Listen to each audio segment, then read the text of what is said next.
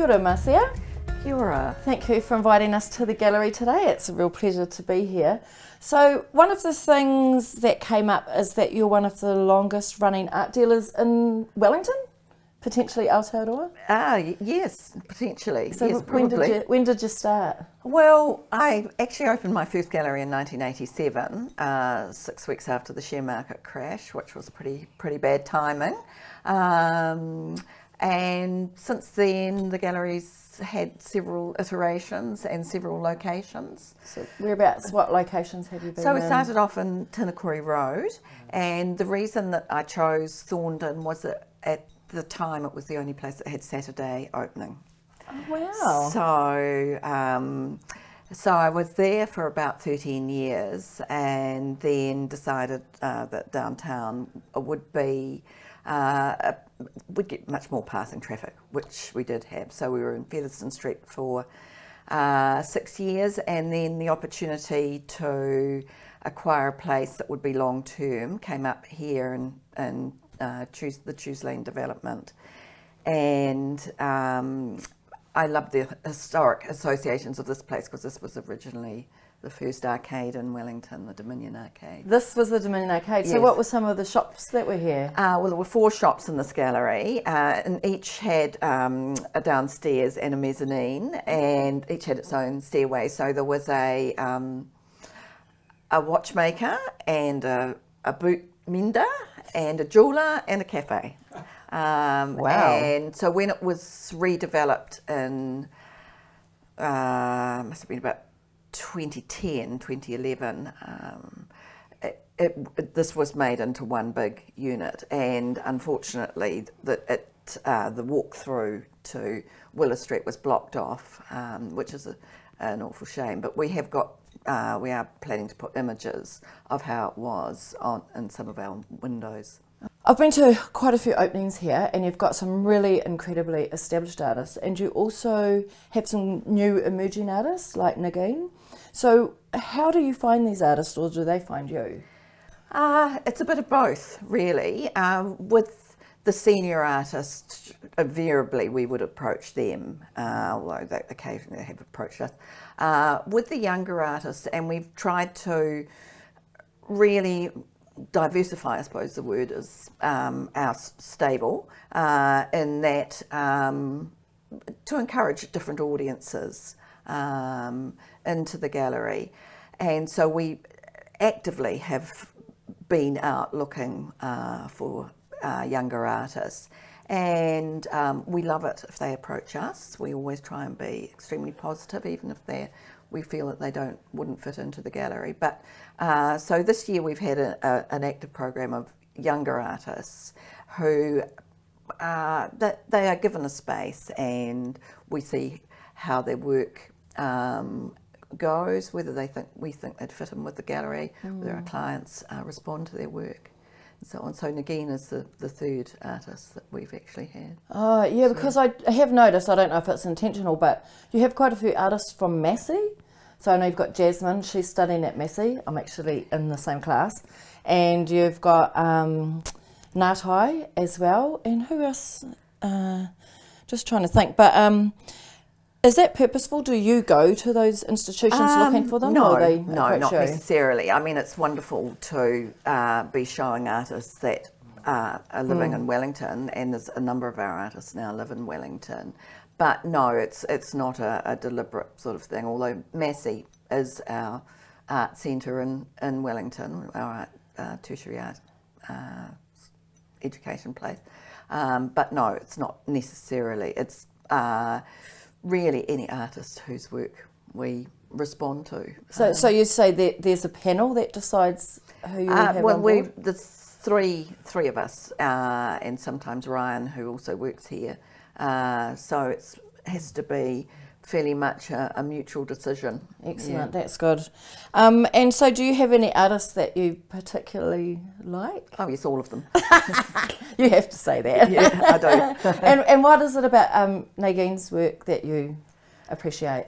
There's a lovely gentleness about it, and Negin she is a Massey student originally, but I think she did postgrad in Christchurch, and I think coming out of Christchurch to have that gentleness and sense of well-being through the natural world is a very important thing to all of us at the moment. Yeah, it is.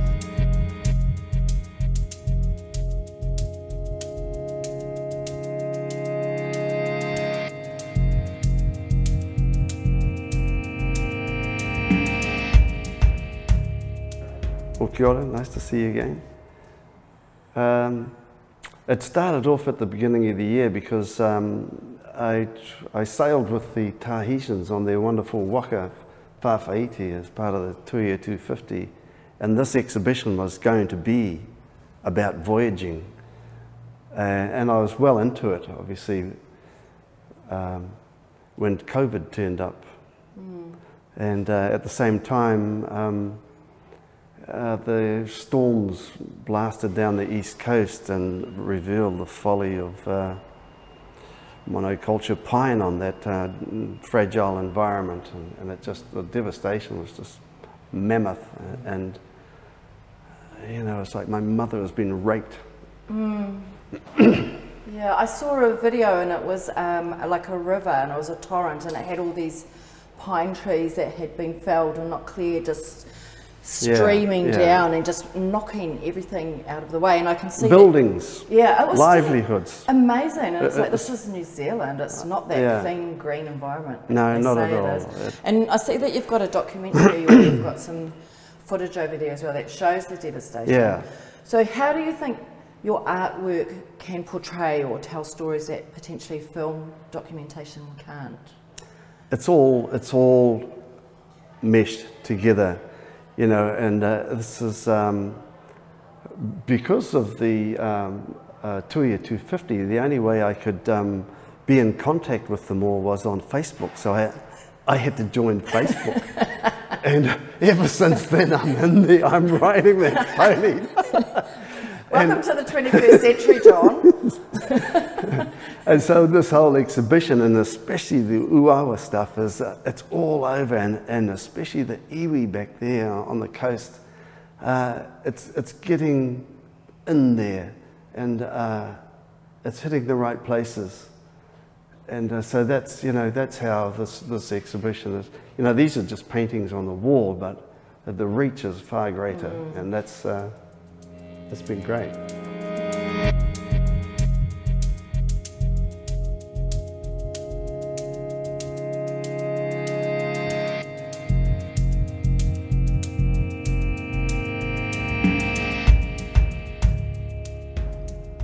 Kia ora, Negin. Lovely of you to give some time up for us today.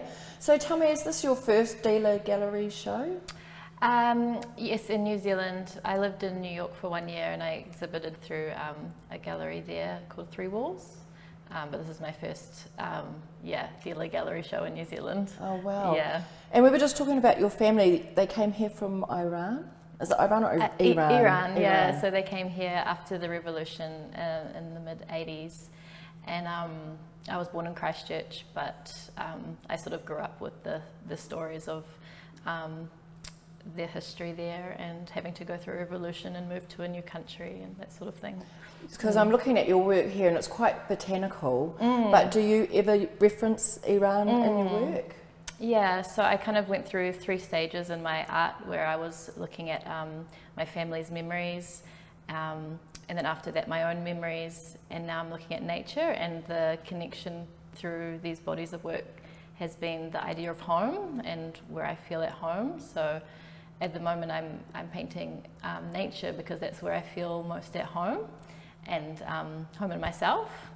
And I was thinking about whether my Iranian background has affected the paintings, and I think it has in a way with the sort of pattern making that's coming through and the colours.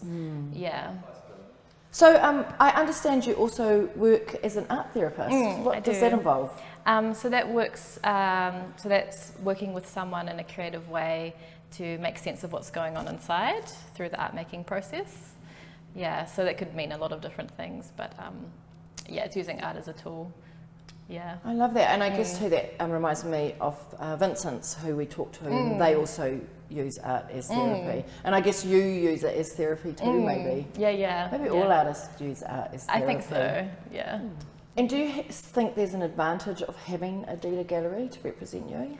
I think so. I think it's quite hard for artists to put themselves out there, and you know, I think it's quite easy to just sort of create and keep it to yourself, and the dealer kind of helps you kind of get it out there in the world. Yeah. And how did you get to be represented in this gallery? So they found me through an interview I did with Art Now and Art News and online. And then they followed me on Instagram and came to my studio last year. Oh, that's awesome. So get interviews in Art News, keep your Instagram up to date. Up to Instagram, yes. And then you'll get into the gallery. You heard it here. Thank you, Negin. Okay, cool.